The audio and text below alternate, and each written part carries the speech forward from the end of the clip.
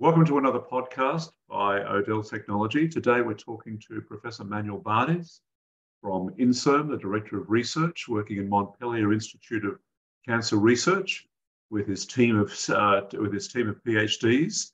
Good morning, Professor, and welcome to the podcast. Morning.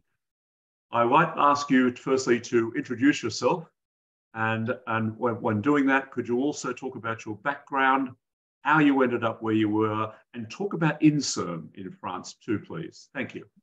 Okay, thanks. I'm Manuel Bardiès. I'm a physicist by training. So I did a master in medical physics, and normally the training leads to a job as a clinical scientist within a hospital or a cancer center. And at the time, it was mostly in France in external beam radiotherapy. What happened is that during my master, we received a letter from a professor that no one had heard of, saying, I'm trying to launch internal radiotherapy in France. And for this, I would need chemists, biologists, and physicists. So if you're a physicist interested, please send application. And then you, with your CV, will sponsor your PhD, postdoc. And the final goal is to enter in INSERM. And INSERM is the National Institute of Health and Medical Research in France. So it's a public institution. So we are public servants. And it's normally a place you enter after PhD and usually a postdoc or more. The great thing is that you have a permanent position.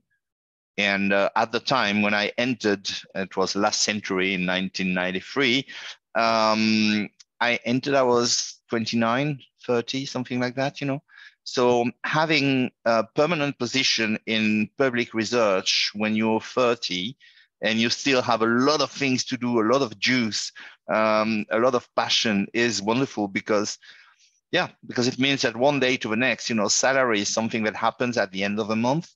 Yeah. That's wonderful as compared to many positions in the world where you have to fight for many, many years with not having a stable position. So absolutely. There's a lot to be said for public service. So your life has been public service to the physics of beam delivery, of proton and photon delivery. So my field of research is internal dosimetry. So you basically you inject radioactive vectors that are targeting cancer cell. And the silly idea when you think of it is that it's going to concentrate on the target, and by concentrating, it's going to kill the tumor. So it's basically a game where you have to inject something that is not toxic by itself when it circulates within the patient. And because otherwise, you know, there will be too much damage to a patient, but it's only when it concentrates in the tumor that it becomes toxic to the tumor.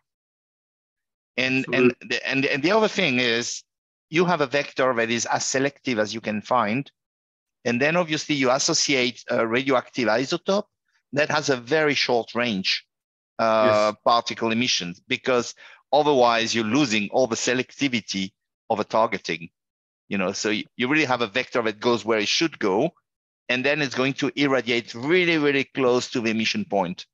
And that really is the principle of molecular radiotherapy or targeted radiotherapy, as you may call it. As molecular radiotherapy, has the use of that increased or decreased over time in France?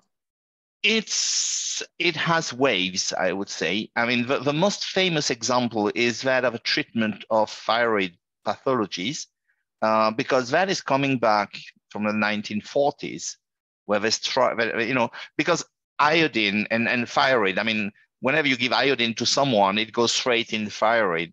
So if you have a bad thyroid that you want to kill, then you administer radioactive iodine and it does the job.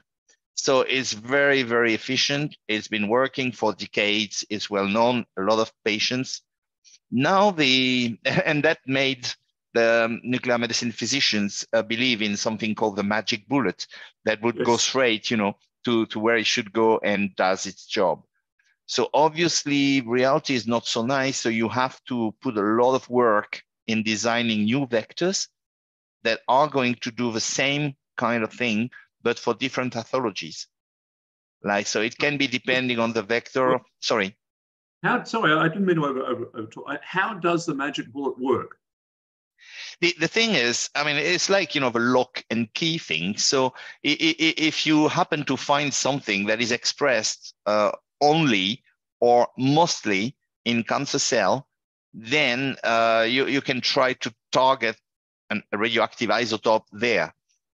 So many vectors have been proposed. Sometimes it's like something that's eaten or, you know, digested by the cancer cell, but it can be an antibody. If you have the relevant antigen that happens only at the surface of a cancer cell, it can be a peptide. It can be, you know, and we have a growing number of radiopharmaceutical or application that can. I mean, the number of application is growing, and mostly with some of the new products arriving on the market called PSMA for the treatment of prostate cancer metastasis. And that, as you can imagine, is not an orphan drug. You know, there's a lot of people who are interested in that therapy. So yeah, it's a market. It's a market that is growing with a lot of pharma interested, including pharma who never played in the game of, you know, radioactivity and stuff, or radiotherapy and stuff like that. But they're coming because others are doing it. You know, Bayer started with an alpha emitter. You know, as a medical physicist, I was trained to say, you know, alpha emitters are the devil, something you should avoid. It's a nuclear waste, etc.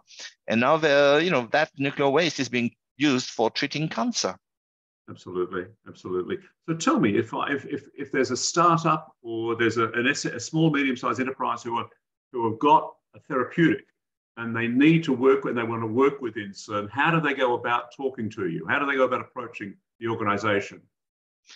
So INSERM allows you to, being a public institution, allows different type of collaboration.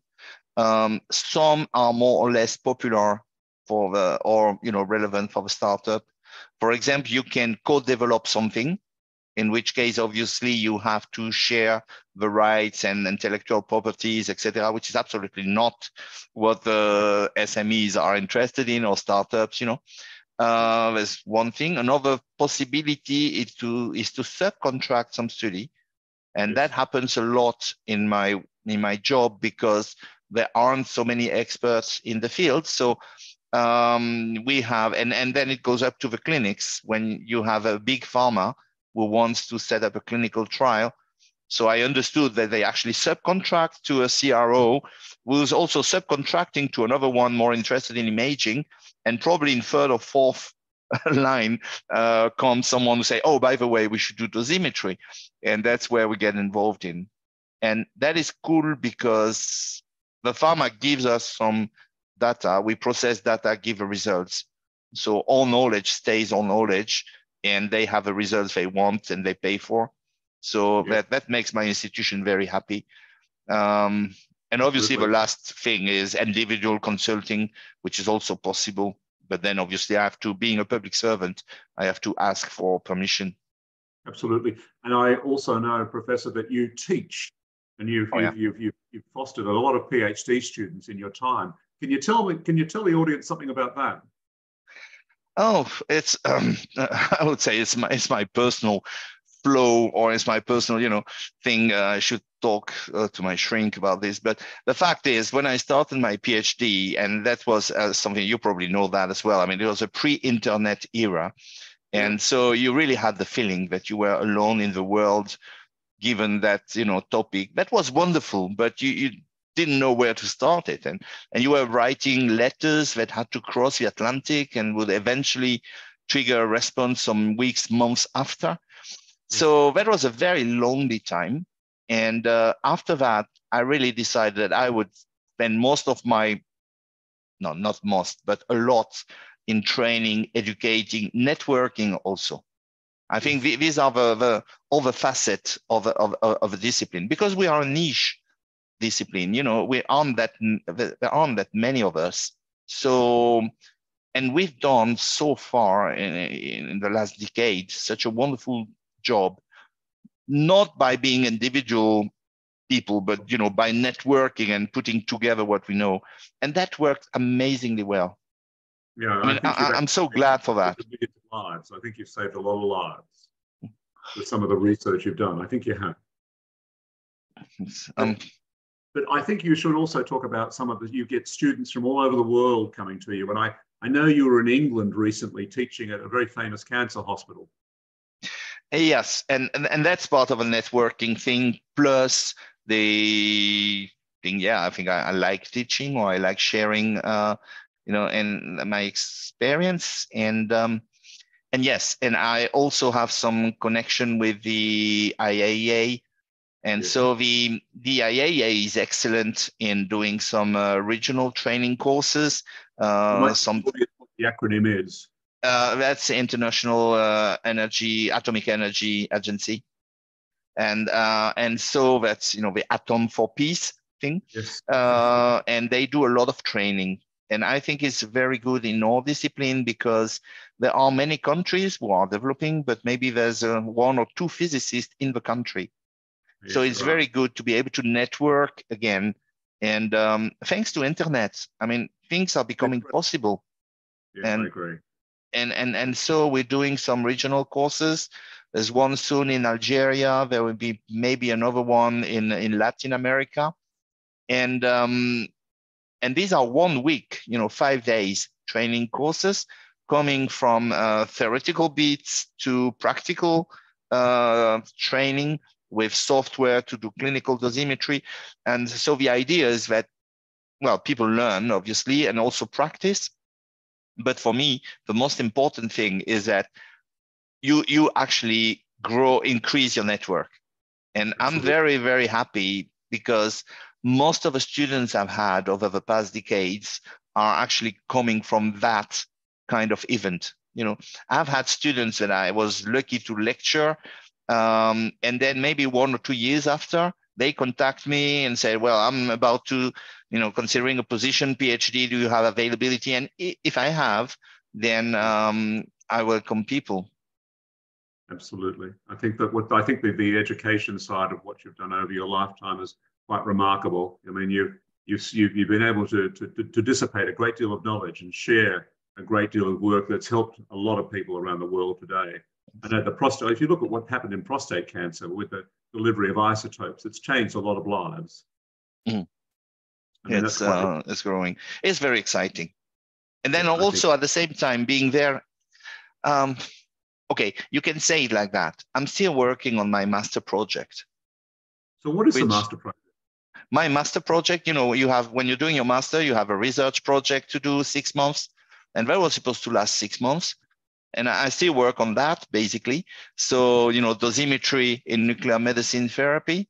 So, okay, different beats in the years and decades, small scale, cellular, small animal, big animal, humans, but it's still the same topic, which obviously makes you an expert sort of by default, because you're still there. Yes, indeed. Yeah, well, I think that you mentioned veterinary there, and I don't think a lot of people know that a lot of work goes on in veterinary science with the delivery of isotopes, particularly with companion animals. It's coming now. And yes, it raises ethic questions, etc. But okay, it may become technical, but it's sort of by law that before putting a drug on the market, and regardless of the fact it's radioactive or not, you have to test it on a cell and then on animal, probably different species, etc.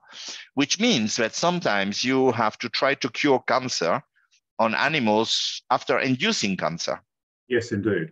Which is also something you may want to avoid. And now there's a trend to do more and more modeling, which is obviously something physicists know how to do. So I would say my job is actually a lot with computers and trying to have, I mean, we use, you know, the term virtual twins or virtual patients, digital twins, virtual patients. And the goal is to try to decrease the amount of preclinical research. I don't think a lot But then of modeling that goes on. I think this mathematical modeling of a disease is something a lot of people may not be aware of. The fact that it's reducing the amount of animal testing that's going on. Can you talk a little bit about that? Yes, and especially in, I would say, in everything related to radiation, because there are codes able to model radiation transport in human or in different material. And for example, we are able to do some virtual imaging. Yes. That saves a lot in terms of developing a prototype. We can just, make a virtual prototype of a camera and test using modeling that what are the desirable characteristic of these cameras. But we can go further because when it comes to therapy, we can test how the irradiation, how the energy is going to propagate in virtual patient, how it's going to be eventually absorbed in different organs of that virtual patient. And that again, it allows you to do, if it's a model, it's your model. So you sort of master different, you got the ground truth, if you wish. So there's a lot of good knowledge that you can extract from this modeling. And I've been only talking of medical physics aspects here, ionizing radiation. But if you combine it with some modeling that is coming from biologists, clinicians about how the tumor grows, how it shrinks when it's irradiated, how it normally develops, depending on where it is, depending on the type of tumor, etc. So that opens a variety of, a fascinating world that I'm not 100% sure I understand, but it's just, wonderful what happens. Think of, everybody think or speaks of artificial intelligence, but we're training, and I can see that we're training models to help the clinician to delineate region of interest, and we're becoming more and more effective at that. So that's, it doesn't replace, it helps, but the clinician, but it's great. Yeah, the modeling, and it's all being shared on the internet, which is fabulous. And a lot of things are freeware, so it's free software that you can absolutely use amongst academics. Yeah. And it's just marvelous stuff that I have seen in the last few years going on in mathematical modeling or physiological modeling, using several forms of maths, and I think it's amazing stuff. And I think you're seeing it slowly show up in some surgical procedures, and I know of several centers in France who are using it for physiological modeling. And I think in the academia, there's a growing awareness of how pointless it is to develop your own software if you're not willing to share it with someone. And the symmetry of dead software is very vast indeed, huge, because I don't know, people estimate that 95% of the software just die when the student is going away and get his diploma. So I think one of the most relevant moves we made in the past years is to develop an open source software, which is freely available for people to download, which is based on an already open source software on imaging. So you don't have to reinvent the wheel. You just focus on the missing bits. And in fact, the success of this is amazing. And I think it's explained by the fact that it's available. And it doesn't replace commercial software. Commercial software are needed because you need the CE marking, FDA approval or whatever, just to be able to treat patients in routine. But then these open software allow you to benchmark commercial software, which usually are quite often black boxes, not well documented. So there's actually a very good, let's say, match, or they complement open software with commercial software, which explains why I'm able to work in collaboration with a company that design software, commercial software, and at the same time we're designing our open source software, because there is no real competition. No, I agree. There is no competition. And I think the people who are involved in the whole process of writing commercial software understand this, because they need a gold standard. Yeah, and that's really what it's a new era for us. And it's also I mean, I think now is a very good moment to be a physicist in internal dosimetry, because I saw the start of the beginning, you know, when it was very difficult that we were designing algorithm to do the calculation, and it was very hard to have, you know, access to the cameras, to do the quantification, to assess where the activity is in the patient, etc. And now it's becoming more and more, I would say, professional. So we passed the age of artisan work, and we're becoming more and more professional, meaning that we have to develop a whole field of quality assurance, quality control that may seem dull at first sight, that will allow us to pull together clinical results coming from different centers. So, and that is going to change the game. Because if I have 10 patients and you have 10 patients, I mean, the conclusions that you can make out of these 10 patients is very limited. That if we can put the results together, regardless of the methodology that you use, which may be different from mine, then it, I mean, and then we, I mean, that's a success of external beam radiotherapy has been made in the past decades in the standardization plus the number of patients. So that shows the way for nuclear medicine therapy. Absolutely. That's interesting. I'd never considered the quality aspect, but you're right. I think that's what's happening across a number of different fields. I've even seen imaging used in robotic surgery, which is it's growing. It's growing, shall we say. Only doing 1% of procedures around the world, but some of the commercial imaging software has reached that. So that's, you know, but that's a few steps behind at this point in time. I think that you've been very informative about obviously the modelling. Tell me, with INSERM, are they engaged actively in modelling at this point in time? Well, INSERM is, well, medical research. So most of staff there is biologists, MDs. So, and there's less, I would say, scientists or computing science scientists. It's coming because obviously it started with, you know, the big database and data mining, data farming. I mean, trying to extract knowledge, think of genome and that sort of stuff. So now INSERM sees the point in having that computer scientist.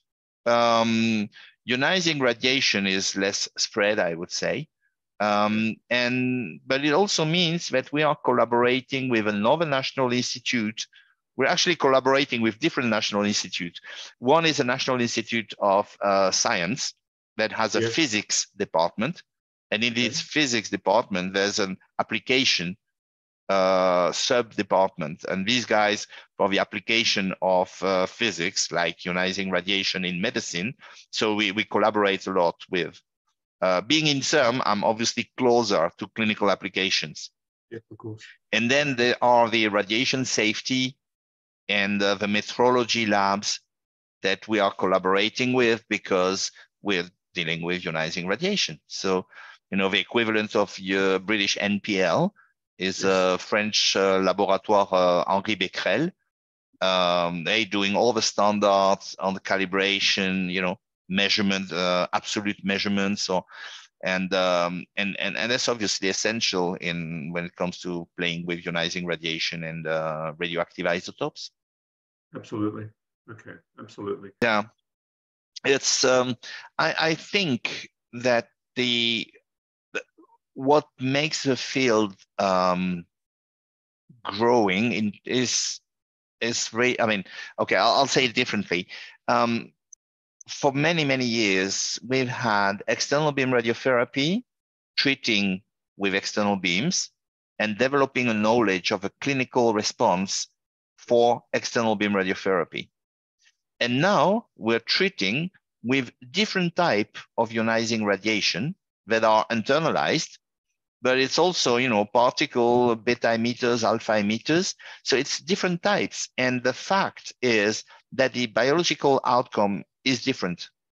So it's different because it's not the same kind of particle. It's not the same pattern of energy delivery.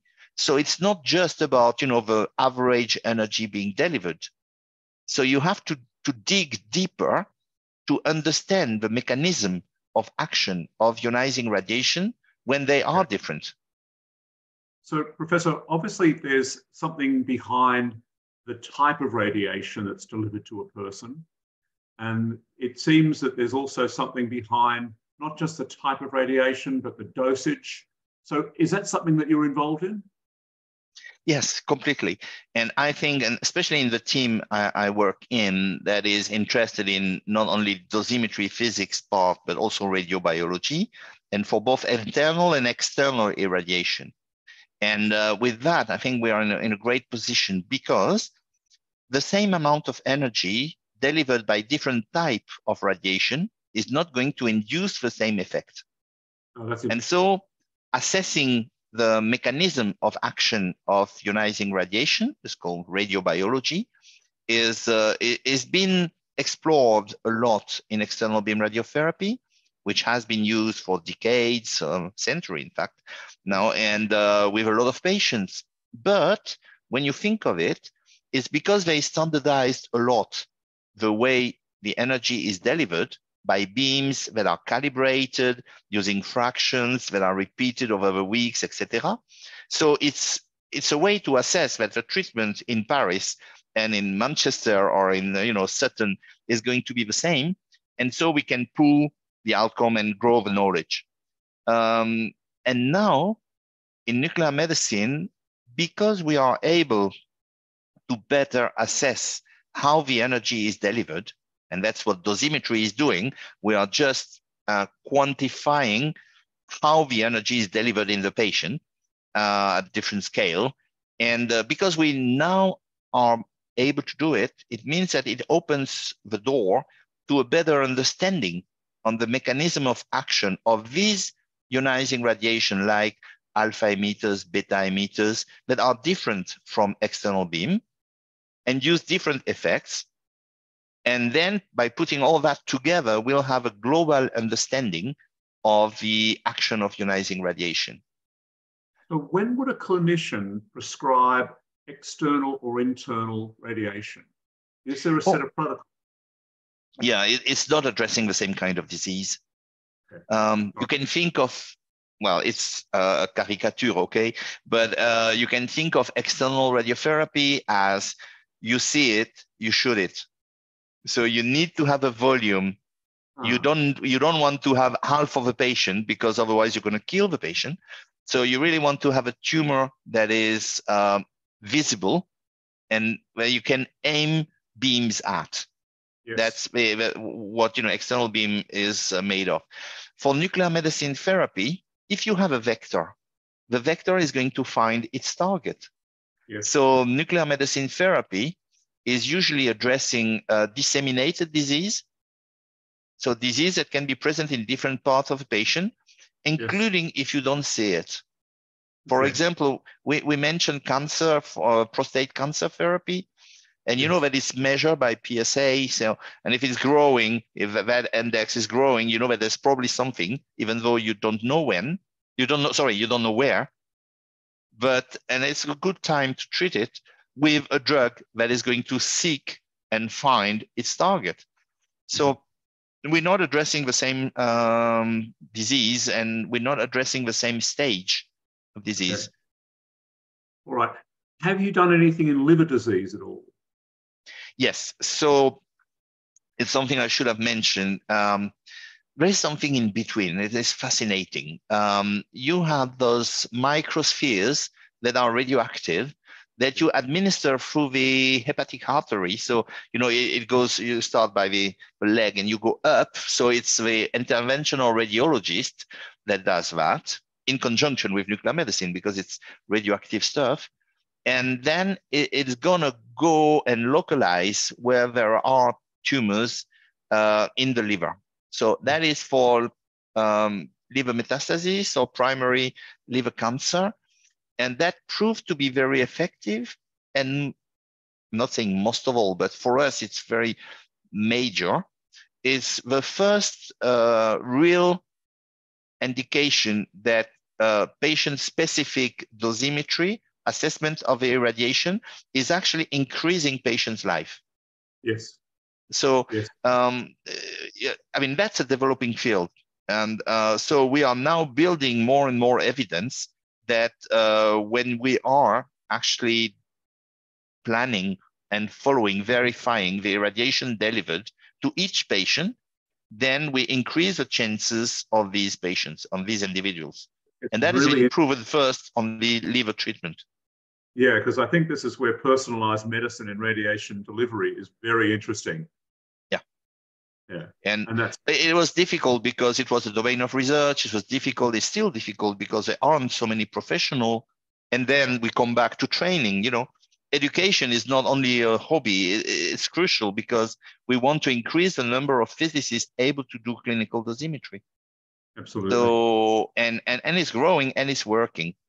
And it's wonderful because it's, I remember in my young age, a colleague of mine receiving a paper that was turned down, and the referee said, "I don't believe in dosimetry." So, you know, it's not a religion, it's science. So, and now we have more and more evidence that it works. So yes. That's why I'm thinking that now is a wonderful time to be a medical physicist in internal radiotherapy. I agree. Well, look, it's been, for me, a great education, a great honor to be talking to you, because I'm fairly much aware of what you've achieved in your life and the people you've helped and educated. I'm in touch with a number of them. So, Professor, thank you very much for your time today. And I wish you the very best. And I hope to talk to you again very soon.